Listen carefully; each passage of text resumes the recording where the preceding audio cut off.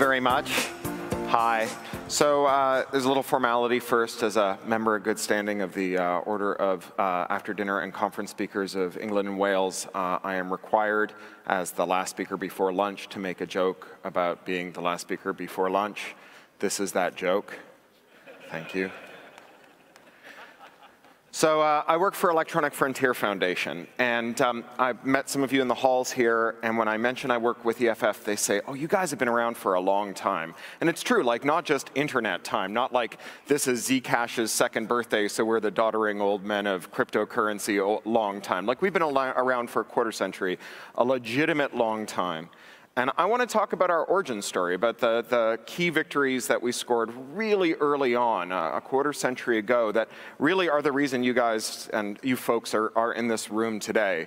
I want to talk about the crypto wars, not those crypto wars, these crypto wars. So back in the late 90s, the NSA classed cryptography as a munition and imposed strict limits on civilian access to strong crypto. And there were people, as you heard Primavera speak about, who called themselves cypherpunks, crypto anarchists, who said that this was bad policy, it was a governmental overreach, and it needed to be changed. And they tried a whole bunch of different tactics to try and convince the government that this policy was not good policy. So they talked about how it was ineffective, right? They said, you can ban civilian access to strong cryptography and only allow access to weak crypto, the 50-bit version of DES, and that will not be sufficient to protect people. They made this as a technical argument. They said, like, look, we believe that you could brute force DES with consumer equipment, and the court said, well, who are we going to believe, you or the NSA? Because the NSA, they hire all the PhD mathematicians that graduate from the Big Ten schools, and they tell us that DES 50 is good enough for anyone. So why should we believe you? And so we did this. We built this thing called the DES cracker. It's a $250,000 specialized piece of equipment that could crack the entire key space of DES in 2 hours, right? So we said, like, look, here's your technical proof. We can blow through the security that you're proposing to lock down the entire US financial, political, legal, and personal systems with for $250,000. And they said, well, maybe that's true, but we can't afford to have the criminals go dark, right? They're going to hide behind crypto, and they won't be able to, we won't be able to spy on them. So in the face of all those, of all that resistance, we finally came up with a winning argument. We went to court on behalf of a guy named Daniel J. Bernstein. You probably heard of DJB. He's a cryptographer. He's a cryptographer whose name is all over all the ciphers you use now. But back then, DJB was a grad student at the University of California at Berkeley. And he had written a cipher that was stronger than DES 50, and he was posting it to Usenet. And we went to the Ninth Circuit, and we said, we believe that the First Amendment of the US Constitution, which guarantees the right to free speech, protects DJB's right to publish source code. That code is a form of expressive speech, as we understand under expressive speech in the US constitutional framework. And this worked, right? Making technical arguments didn't work. Making economic arguments didn't work. Making law enforcement arguments didn't work. Recourse to the Constitution worked. We won in the Ninth Circuit, we won at the Appellate Division, and the reason you folks can do ciphers that are stronger than DES 50, which these days you can break with a Raspberry Pi, the reason you can do that is because we won this case. Thank you. So I'm not saying that to suck up to you, right? I'm saying that because it's an important note in terms of tactical diversity in trying to achieve strategic goals, right? It turns out that making recourse to the Constitution is a really important tactical arrow to have in your quiver. And it's not that the Constitution is perfect, and it's certainly not true that the US always upholds the Constitution, right? All countries fall short of their goals. The goals that the US falls short of are better than the goals that many other countries fall short of. The US still falls short of those goals, and the Constitution is not perfect. And you folks you might be more comfortable thinking about deploying math and code as your tactic, but I want to talk to you about the full suite of tactics that we use to affect change in the world. And this is a framework that we owe to this guy, Lawrence Lessig. Larry is the founder of Creative Commons and has done a lot of other important stuff with cyber law and now works on corruption. That's a connection I'm going to come back to. And Larry says that there are 4 forces that regulate our world, 4 tactical avenues we can pursue. There's code, that's what's technically possible, right? Making things like deep crack. There's markets, what's profitable, right? Founding businesses that create stakeholders for strong security turned out to be a really important piece to continuing to advance the crypto agenda, because there were people who would show up and argue for more access to crypto, not because they believed in the US Constitution, but because their shareholders demanded that they do that as part of their ongoing funding.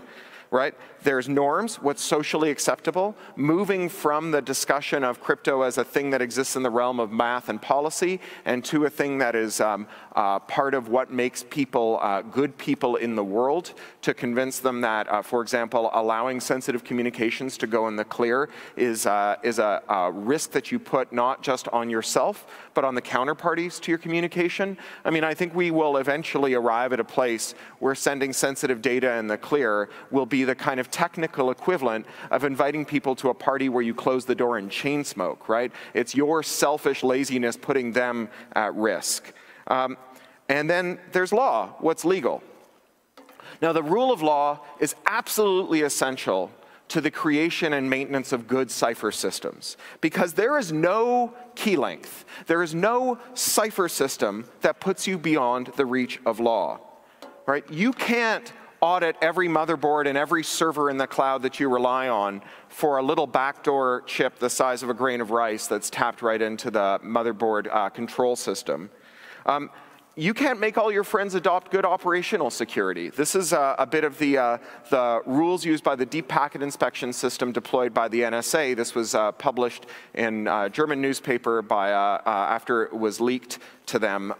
The deep packet inspection rules that the NSA was using to decide who would get long-term retention of their communications and who wouldn't, they involved looking for people who had ever searched for how to install Tor or Tails or cubes. So if you had ever figured out how to keep a secret, the NSA then started storing everything you ever sent, in case you ever communicated with someone who wasn't using crypto, and through that conveyed some of the things that was happening inside your black box conversations, right? You can't make everybody you will ever communicate with use good crypto, and so if the state is willing to exercise illegitimate authority, you will eventually be found out by them. You can't audit the ciphers that every piece of your tool chain uses, including pieces that you don't control that are out of your hands and in the hands of third parties. One of the things we learned from the Snowden leaks was that the NSA had sabotaged the random number generator in a NIST standard in order to weaken it so that they could backdoor it and read it. And so long as the rule of law is not being obeyed, so long as you have spy agencies that are unaccountable running around sabotaging crypto standards that we have every reason to believe otherwise are solid and sound, you can never achieve real security.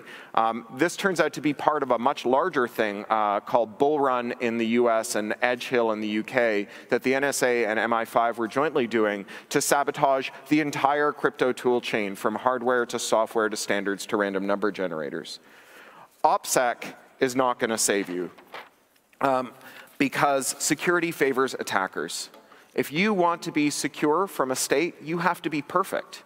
You don't just have to be perfect when you're writing code and checking it in. You have to be perfect all the time. You have to never make a single mistake. Not when you're at a conference that you've traveled across the ocean to and you're horribly jet lagged. Not when your baby has woken you up at 3 in the morning. Not when you're a little bit drunk. You have to make 0 mistakes. In order for the state to penetrate your operational security, they have to find one mistake that you've made. And they get to cycle a new shift in every 8 hours to watch you. They get to have someone spell off the person who's starting to get screen burn in on their eyes and has to invert the screen because they can no longer focus on the letters. They just send someone else to sit down at that console and watch you. So your operational security is not going to save you. Over time, the probability that you will make a mistake approaches 1. So crypto is not a tool that you can use to build a parallel world of code that immunizes you from an illegitimate, powerful state. Superior technology does not make inferior laws irrelevant. But technology, and in particular privacy and cryptographic technology, they're not useless. Just because your OPSEC won't protect you forever doesn't mean that it won't protect you for just long enough. Crypto and privacy tools, they can open a space in which, for a limited time, before you make that first mistake, you can be sheltered from that all-seeing eye. And in that space, you can have discussions that you're not ready to have in public yet. Not just discussions where you reveal that your employer has been spying on everyone in the world, but all of the discussions that have brought us to where we are today. You know, it's remarkable to think that within our lifetimes, within living memory, it was illegal in much of the world to be gay, and now in most of those territories, gay people can get married. It was illegal to smoke marijuana, and now in the country I'm from, Canada, marijuana is legal, right, in every province of the country, right? It was illegal to practice so-called interracial marriage, right? There are people who are the products of those marriages who were illegal. So how in our lifetimes did we go from these regimes where these activities were prohibited to ones in which they are embraced and considered normal? Well, it was because people who had a secret that they weren't ready to talk about in public yet could have a space that was semi-public, where they could choose their allies. They could find people who they thought they could trust with a secret, and they could whisper the true nature of their hearts to them, and they could recruit them into an ever-growing alliance of people who would stand up for them and their principles. They could whisper the love that dared not speak its name until they were ready to shout it from the hills. And that's how we got here.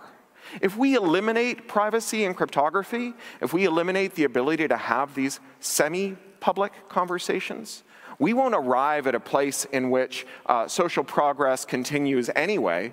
We'll arrive at a place that will be much like the hundreds of years that preceded the legalization of these activities that are now considered normal, where people that you love went to their graves with secrets in their hearts that they never confessed to you, great aches that you had unknowingly had contributed to because you never knew their true selves. So we need good tech policy, and we're not getting it. In fact, we're getting bad technology policy that's getting worse by the day. So you may remember that over the last 2 years, we discovered that hospitals are computers that we put sick people into, and when we take the computers out of the hospitals, they cease to be places where you can treat sick people. And that's because of an epidemic of ransomware. And there's been a lot of focus on the bad IT policies of the hospitals, and the hospitals had some bad IT policies. You shouldn't be running Windows XP, there's no excuse for it, and so on. But ransomware had been around for a long time, and it hadn't taken down hospitals all over the world, right? The way that ransomware ended up taking down hospitals all over the world is somebody took some off-the-shelf ransomware and married it to a thing called Deep Blue, or Eternal Blue, rather. And Eternal Blue was an NSA exploit. They had discovered a vulnerability in Windows XP, and rather than taking it to Microsoft and saying, you guys had better patch this because it's a really bad zero-day, they had just kept it secret in their back pocket against the day that they had an adversary they wanted to use it against. Except before that could happen, someone leaked their cyber weapon. And then dum-dums took the cyber weapon and married it to this old piece of ransomware and started to steal hospitals. Now, why do I call these people dum-dums? Because the ransom they were asking for was $300. Right? They didn't even know that they'd stolen hospitals. They were just opportunistically stealing anything that was connected to an XP box and then asking for $300 in cryptocurrency in order to unlock it, right? So this is not good technology policy. The NSA believes in a doctrine called no bus. No one but us is smart enough to discover this exploit. Now, first of all, we know that's not true. We know that the NSA, from the crypto wars, we know that the NSA does not have a monopoly on smart mathematicians, right? These were the people who said DES 50 were strong enough for anyone. They were wrong about that. They're wrong about this. But even if you believe that the NSA would never, that the exploits they discovered would never be independently rediscovered, it's pretty obvious that that doesn't mean that they won't be leaked. And once they're leaked, you can never get that toothpaste back in the tube. Now, since the Enlightenment, for 500 years now, we've understood what good knowledge creation and technology policy looks like. So let me give you a little history lesson. Before the Enlightenment, we had a thing that looked a lot like science through which we did knowledge creation. It was called alchemy. And what alchemists did is a lot like scientists. You observe two phenomena in the universe. You hypothesize a causal relationship. This is making that happen. You design an experiment to test your causal relationship. You write down what you think you've learned. And here's where science and alchemy part ways. Because alchemists don't tell people what they think they've learned. And so they are able to kid themselves that the reason that their results seem a little off is because maybe they made a little mistake when they were writing them down and not because their hypothesis was wrong. Which is how every alchemist discovers for himself the hardest way possible that you should not drink mercury, right? So for 500 years, alchemy produces no dividends. And then alchemists do something that is legitimately miraculous. They convert the base metal of superstition into the precious metal of knowledge by publishing, by telling other people what they think what they know, not just their friends who'll go easy on them, but their enemies, right? Who, if they can't find a single mistake in their work, they know that their work is good. And so as a first principle, whenever you're doing something important, everyone should be able to criticize it. Otherwise, you never know that it works. So you would hope that that's how we would operate in the information security realm. But that's not how we're operating. In 1998, Congress passed this law, the Digital Millennium Copyright Act. They then went to the European Union in 2001 and arm-twisted them into passing the European Union Copyright Directive. And both of these laws have a rule in them that says that you're not allowed to break digital rights management. You're not allowed to bypass a system that restricts access to a copyrighted work. And in the early days, this was primarily used to stop people from making region-free DVD players, right? But now, everything's got a copyrighted work in it because everything's got a system and a chip in it that costs 22 cents and has 50,000 lines of code, including the entire Linux kernel and usually an instance of BusyBox running with the default root password of admin and bin, right? And because that's a copyrighted work, anyone who manufactures a device where they could make more money if they could prescribe how you use that device can just add a one-molecule thick layer of DRM in front of that copyrighted work.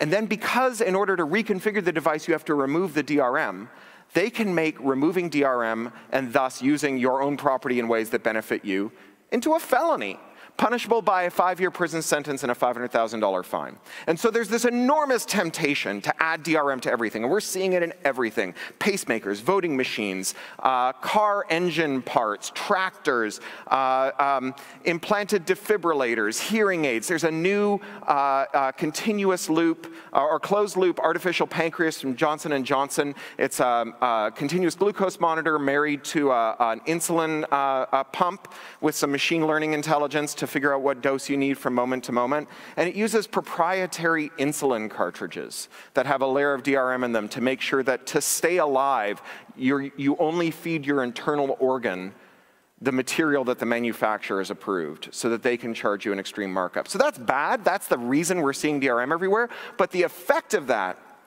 is what it does to security research.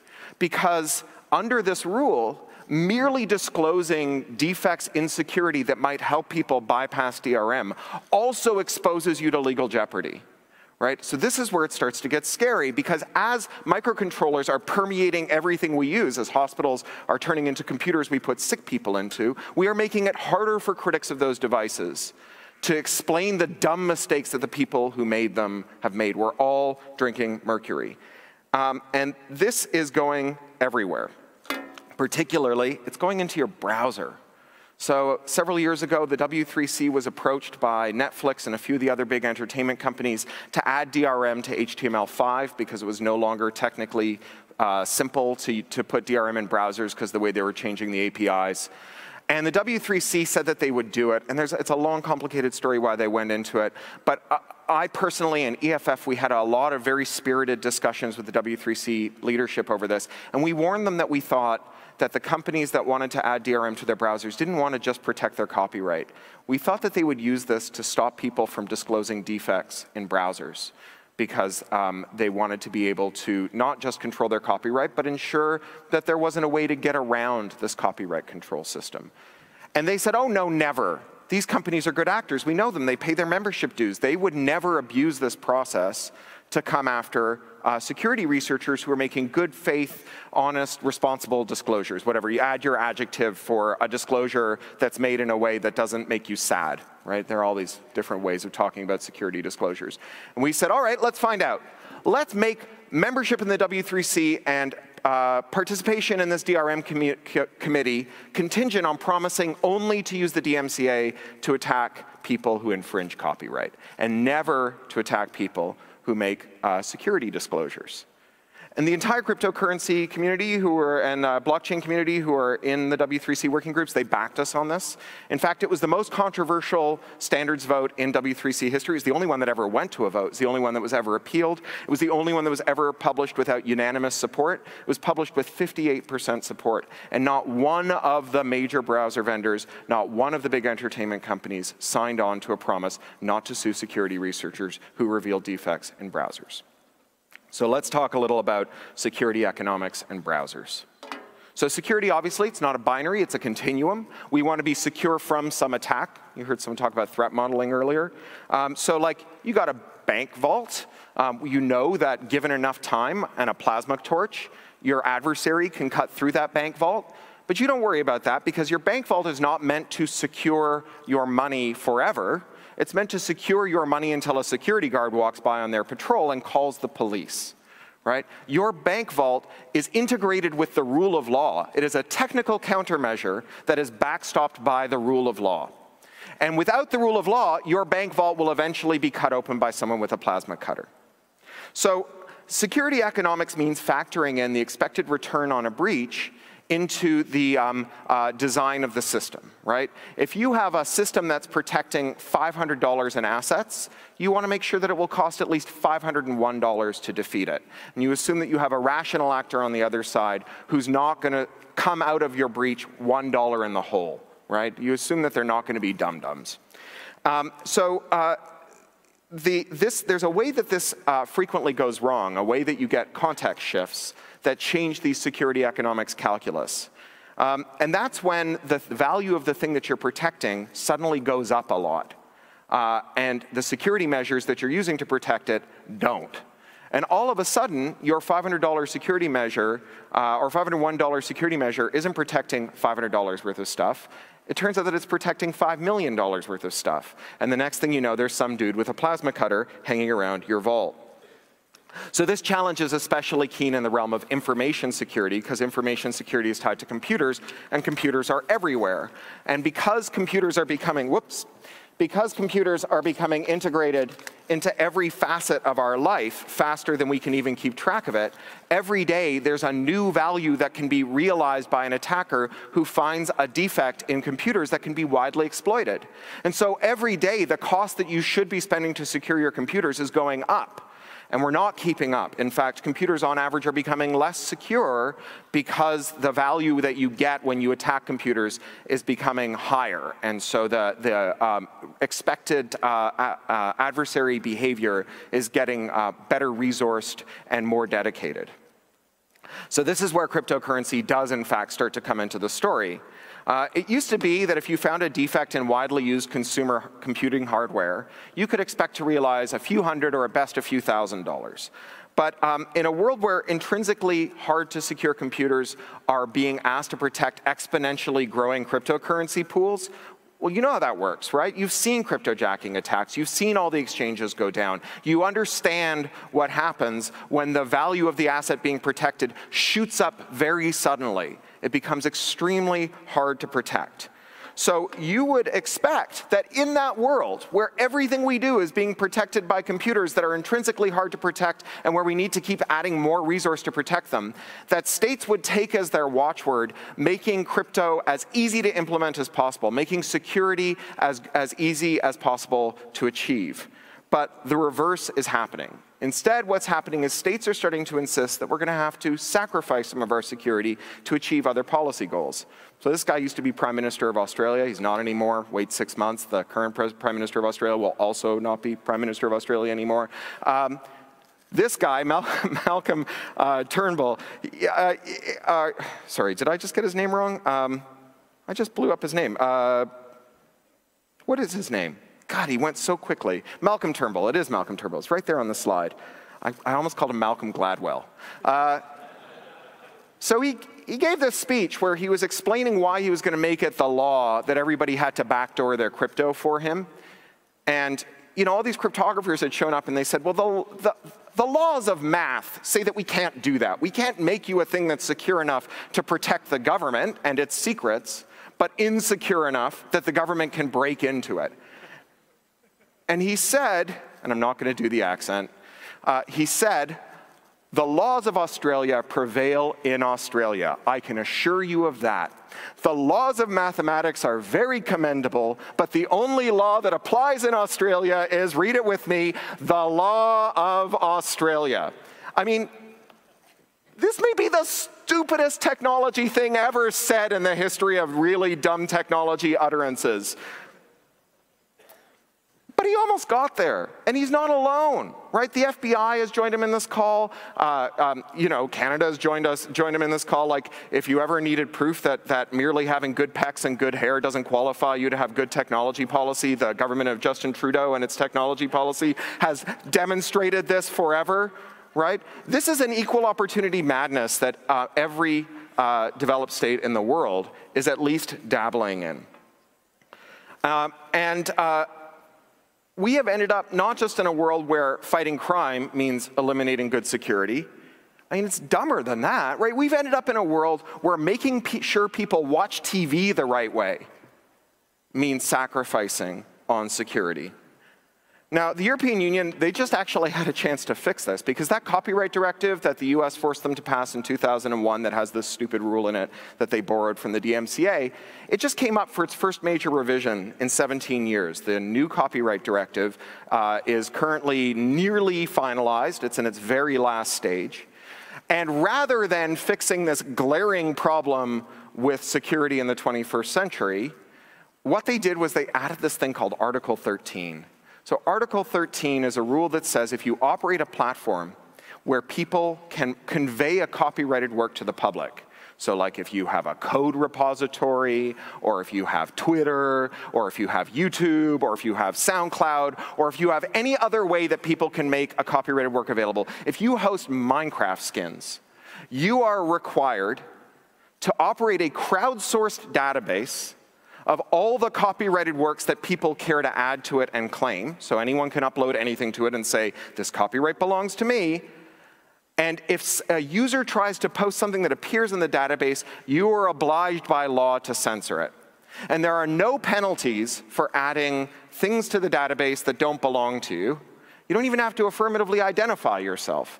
And the companies are not allowed to strike you off from that database of allegedly copyrighted works, even if they repeatedly catch you chaffing the database with garbage that doesn't belong to you. The works of William Shakespeare, all of Wikipedia, the source code for some key piece of blockchain infrastructure, which now can't be posted to a WordPress blog and discussed until someone at Automatic takes their tweezers and goes through the database and pulls out these garbage entries, whereupon a bot can reinsert them into the database 1 nanosecond later.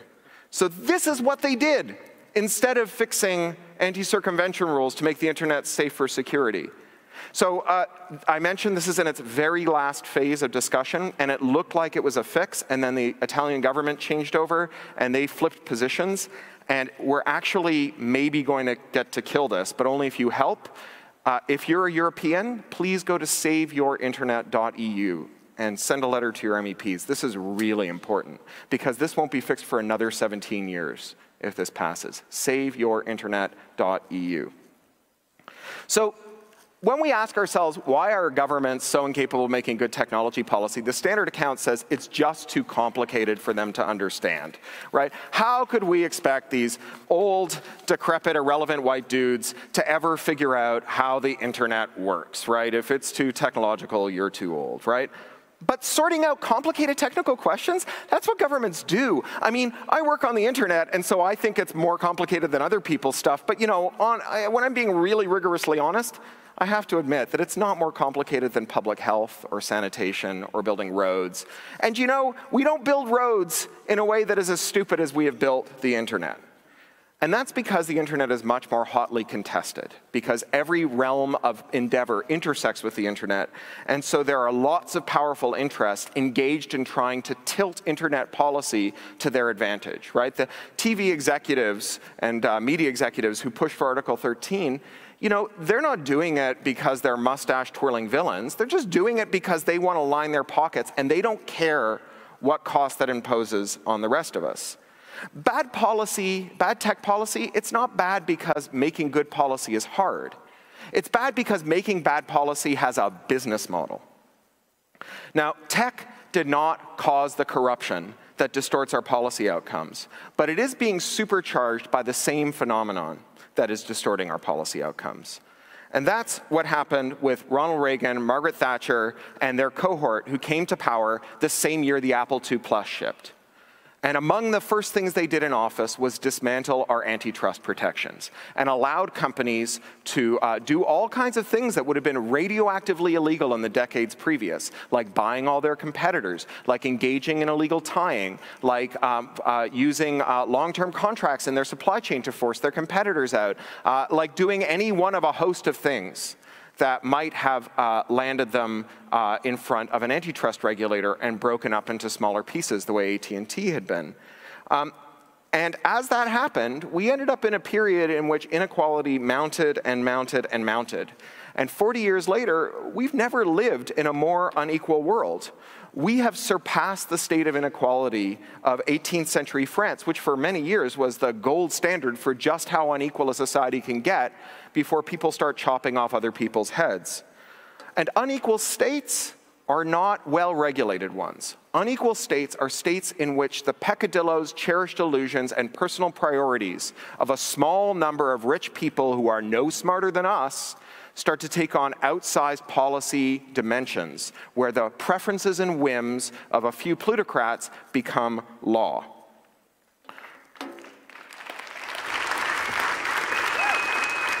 So, in a plutocracy, policy only gets to be evidence-based when it doesn't piss off a rich person. And we cannot afford distorted technology policy. We are at a breaking point. Our security and our privacy and our centralization debt is approaching rupture. We are about to default on all of those debts, and we won't like what the bankruptcy looks like when that arrives. Which brings me back to cryptocurrency and the bubble that's going on around us. The bubbles, they're not fueled by people who have an ethical interest in decentralization or who worry about overreaching state power. Those bubbles, right, all the frothy money that's in there, not the coders who are writing it or the principal people who think about it, but all the money that's just sloshing through it and making your tokens so volatile that the security economics are impossible, that money is being driven by looters who are firmly entrenched in authoritarian states, the same authoritarian states that people who are interested in decentralization say we want to get rid of. They're the ones who are buying cyber weapons to help them spy on their own populations, to figure out who is fomenting revolution so they can round them up and torture them and arrest them, so that they can be left to loot their national treasuries in peace and spin the money out through financial secrecy havens like the ones that we learned about in the Panama Papers and the Paradise Papers. And abetting the oligarchic accumulation of wealth, that is not going to create the kinds of states that produce the sound policy that we need to make our browsers secure.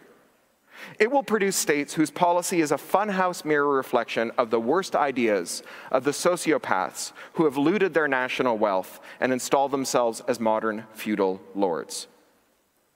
Your cryptography will not save you from those states. They will have the power of coercive force and the unblinking eye of 24/7 surveillance contractors. The internet, the universal network where universal computing endpoints can send and receive cryptographically secure messages, is not a tool that will save us from coercive states, but it is a tool that will give us a temporary shelter within them.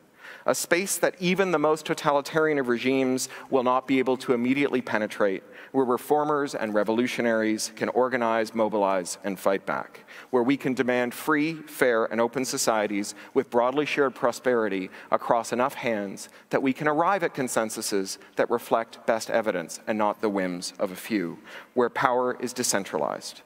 And incidentally, having good responsive states will not just produce good policy when it comes to crypto.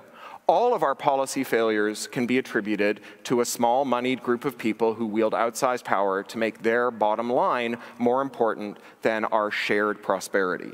Whether that's the people who've spent years expensively sowing doubt about whether or not cigarettes would give us cancer, or the people who today are assuring us that the existential threat that the human species is facing is a conspiracy among climate scientists who are only in it for the money. So you're here because you write code, and you may not be interested in politics, but politics is interested in you. The rule of law needs to be your alpha and omega, because after all a constitution is a form of consensus, right? It's the original consensus-seeking mechanism. Using the rule of law to defend your technology, it's the most internet thing in the world. Let's go back to Bernstein. When we went to Bernstein and argued this case, we essentially went on an internet message board and made better arguments than the other people. And we convinced the people who were listening that our arguments were right. This is how you folks resolve all of your problems, right?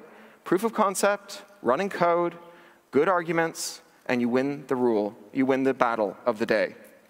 So making change with words, that's what everybody does, whether we're writing code or writing law. And I'm not saying you guys need to stop writing code, but you really need to apply yourself to the legal dimension too. Thank you.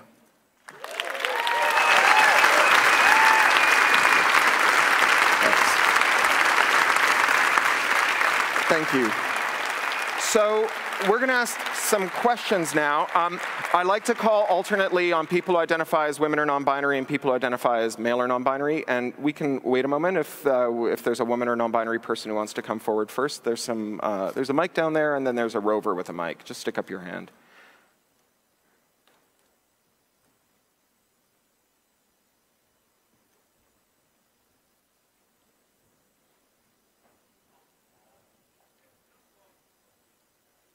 Are there any hands up there? Does someone have their hand up?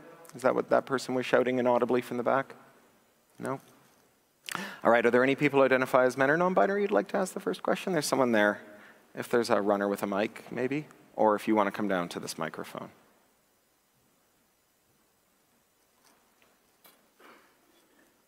Someone's coming now.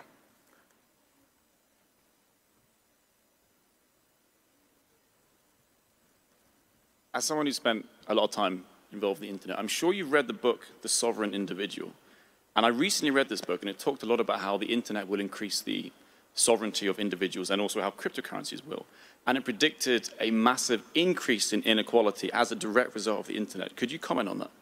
Yeah, I haven't read the book, so I'm not going to comment directly on the book, but I think it's true that if you view yourself as separate from the destinies of the people around you, that it will produce inequality. I think that that's like empirically wrong, right? Like if there's one thing we've learned about the limits of individual sovereignty, it's that, you have a shared microbial destiny. I speak as a person who left London in the midst of a measles epidemic and landed in California right after they stamped it out by telling people that you had to vaccinate your kids or they couldn't come to school anymore. We do have shared destinies. We don't have individual sovereignty. And even if you are the greatest, and anyone who's ever run a business knows this, right? You could have a coder who's a 100x coder who produces 100 times more lines of code than everybody else in the business. But if that coder can't maintain the product on their own, and if they're a colossal asshole that no one else can work with, then that coder is a liability, not an asset, right? Because you need to be able to work with more than one person in order to attain superhuman objectives, which is to say more than one person can do. And everything interesting is superhuman, right? The limits on what an individual can do are pretty strong. And so, yeah, I think that that's true. I think that the kind of policy bent towards selfishness kind of self-evidently produces more selfish outcomes, but not better ones, right? Not ones that are not ones that reflect kind of a shared prosperity and growth. Thank you. Hi. Hi. I have had the pleasure of seeing you keynote both Decentralize Web Summits, and the ideas you bring to these talks always really stay with me longer than anything else. Thank you. With what you've talked about here, this is honestly one of the most intimidating and terrifying topics, and I'm wondering, what are some ways, besides staying informed and trying not to get burned out by it all, what are some ways that people can make a difference? So I recently moved back from London to California, as I mentioned. And one of the things that means is I have to drive now, and I'm a really shitty driver. And in particular, I'm a really shitty parker. And so when I have to park, I do a lot of this, and then a lot of this, and then a lot of this, and then a lot of this. And what I'm doing is I'm like, moving as far as I can to gain 1 inch of available space, and then, or centimeter, and then moving into that centimeter available space, because that opens up a new space that I can move into. And then I move as far as I can and I open up a new space. We do this in computing all the time, right? We call it hill climbing. We don't know how to get from A to Z, but we do know how to get from A to B. Right? We know where the higher point of whatever it is we're seeking is, stability or density or interestingness or whatever. And so we move 1 step towards our objective. And from there we get a new vantage point, and it exposes new avenues of freedom that we can take. I don't know how we get from A to Z. I don't know how we get to a better world. And I actually believe that because the first casualty of every battle is the plan of attack, that by the time we figured out the terrain, that it would have been obliterated by the adversaries who don't want us to go there. And so instead, I think we need heuristics. And that heuristic is to see where your freedom of motion is at any moment and take it. Now, Larry Lessig, he's got this framework, the 4 forces: code, law, norms, and markets. My guess is that most of the people in this room are doing a lot with norms and markets, right? That's kind of where this conference sits in that little 2x2. And as a result, you may be blind to some of the code and to some of the law and norm issues that are available to you, right? That it might be that jumping on EFF's mailing list, or if you're European, getting on the EDRI mailing list, or if the mailing list for the individual digital rights groups in your own countries, like Netzpolitik in Germany, or the Quadrature du Net in France, or Open Rights Group in the UK, or Bits of Freedom in the Netherlands, and so on, getting on those lists, and at the right moment, calling your MEP, calling your MP, or even better yet, like actually going down when they're holding surgeries, when they're holding constituency meetings. They don't hear from a lot of people who are technologically clued in, right? Like, they only get the other side of this. And I've been in a lot of these policy forums, and oftentimes the way that the other side prevails is just by making it up, right? Like, one of the things we saw in this filter debate, like, we had computer scientists who were telling MEPs, the 70 most eminent computer scientists in the world, right? A bunch of Turing Prize winners, Vince Cerf and Tim Berners-Lee, said, like, these filters don't exist and we don't know how to make them. And they were like, oh, we've got these other experts who say we know how to do it. And they had been told for years that the only reason nerds hadn't built those filters is they weren't nerding hard enough, right? And if they actually hear from their own constituents, people who run small businesses that are part of this big frothy industry that everybody wants their national economies to participate in, who show up at their lawmakers' offices and say, this really is catastrophic. It's catastrophic to my business. It's catastrophic to the internet. They listen to that, right? It moves the needle. And you heard earlier someone say, are we at pitch now? Well, I should pitch, right? I work for Electronic Frontier Foundation. We're a nonprofit. The majority of our money comes from individual donors. It's why we can pursue issues that are not necessarily on the radar of the big foundations or big corporate donors. We're not beholden to anyone. And it's people like you, right, who keep us in business. I don't draw money from EFF. I'm a MIT Media Lab research affiliate, and they give EFF a grant that pays for my work. So the money you give to EFF doesn't land in my pocket.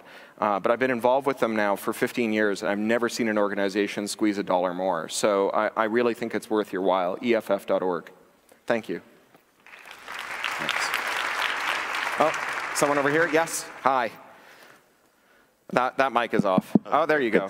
Thank you very much. Really appreciate the speech. It was very inspiring. Thank you. I think maybe, I'm not sure how many other people feel this way, but one thing that's been hard to me about politics in general, especially in the age of social media, is, there's a lot of it that spreads messages of fear and anger and hatred, and sometimes it feels like when you want to say something and you want to spread a certain voice or just spread a certain message, that there's this fear of getting swept up in all these messages and ideas and things that aren't necessarily, you're not necessarily aware of your own biases and things like that. How does one stay sane and fight for, the right fight? God, I wish I knew. I'll freely admit to you, I've had more sleepless nights in the last 2 years than in all the years before it. I mean, even during the movement to end nuclear proliferation that I was a big part of in the 80s, when I thought we were all going to die in a mushroom cloud, I wasn't as worried as I am now. It's tough. I mean, for me, just in terms of personal psychological OPSEC, I've turned off everything that non-consensually shoves Donald Trump headlines into my eyeballs. That we talk a lot about how engagement metrics distort the way applications are designed, but I really came to understand that was happening about 1.5 years ago. So for example, they changed the default Android search bar so that when you tapped in it, it showed you trending searches. Well, nobody has ever gone to a search engine to find out what other people are searching for, right? And the trending searches were inevitably Trump threatens nuclear Armageddon. So the last thing I would do before walking my daughter to school every morning is I would go to the weather app and I would tap in it to see the weather, and it's news and it's weather and headlines. And the only headlines you can't turn off are top headlines, and they're trending, they're all Trump threatens nuclear Armageddon, right? So I realized after a month of this that what had been really the most calming, grounding 15 minutes of my day, where I would walk with my daughter to school, we'd talk about stuff, and it was really quiet. We live on a leafy street. I just spent that whole time worrying about dying, right? And so I had to figure out how to go through and turn all that stuff off. Now what I do is I block out times to think about headlines. So I go and I look at the news for a couple hours every day, and I write about it. I write boing boing, right? I write a blog about it, not necessarily because my opinions are such great opinions, but because being synthetic and thoughtful about it means that it's not just buffeting me, right? It becomes a reflective rather than a reflexive exercise. But I don't know, right? I mean, I think that, and I don't think it's just the tech. I think we are living in a moment of great psychic trauma. We are living in the reason the IPCC report was terrifying was not because of the shrill headlines. The IPCC report was terrifying because it is objectively terrifying, right? And so, how do you make things that are, I don't know how you make things that are objectively terrifying not terrifying. I think the best we can hope for is to operate while we are terrified with as much calm and aplomb and thoughtfulness as is possible. How are we for time? Do you want me off? I know my clock's run out, or can I take one more question? Stage manager? One more, or? One more. All right, and then we'll ring us off. Yeah. Hi. Hi. Better be good, though. Okay, I'm ready. I work for the Media Lab, too. So my question, Cory, thank you for your talk. I think a lot of people in the cryptocurrency world think about the current systems that we exist in, and we're trying to exit those systems to some extent and create parallel financial, political institutions, what have you, versus expressing voice within the current system. How do you balance exit versus voice in the current system? Well, I said before that a constitutional argument is just an internet flame war by another means, right? So when you're arguing about a commit and a pull request, one of the things you do is you do proof of concept, right? You show that the thing that you are patching is real and can be exploited. Or you show that you run unit tests to show that your patch performs well. Those parallel exercises are useful as proof of concepts and as unit tests, right? They're prototypes that we can fold back into a wider world. And I think that the thing I worry about is not that technologists will build technology. I want technologists to build technology. It's that they will think that the job stops when you've built the proof of concept. That's where the job starts, right? When you can prove that you've written a better algorithm, you then have to convince the other stakeholders in the project that it's worth the actual non-zero cost of patching to make that work, right? Of going through the whole source tree and finding all the dependencies on the things that you're pulling out and gracefully replacing them. Because, when you run a big data center, you can't just start patching stuff. You've got a tool chain that you have to preserve, right? And so that's where the job starts, right? Build your proof of concept, build us a parallel financial system, build us a whatever, so that we can figure out how to integrate it into a much wider, more pluralistic world. Not so that we can separate and seastead on our little, world over there. As like, it doesn't matter how great your thank you. It doesn't matter how great your bunker is, right? Like, you can't shoot germs, right? Like, if your solution allows the rest of the world to fall into chaos and no one's taking care of the sanitation system, you will still shit yourself to death of cholera in your bunker because, like, you can't shoot germs, right? So we need pluralistic solutions that work for all of us. Thank you. Thank you. All right, thanks everyone.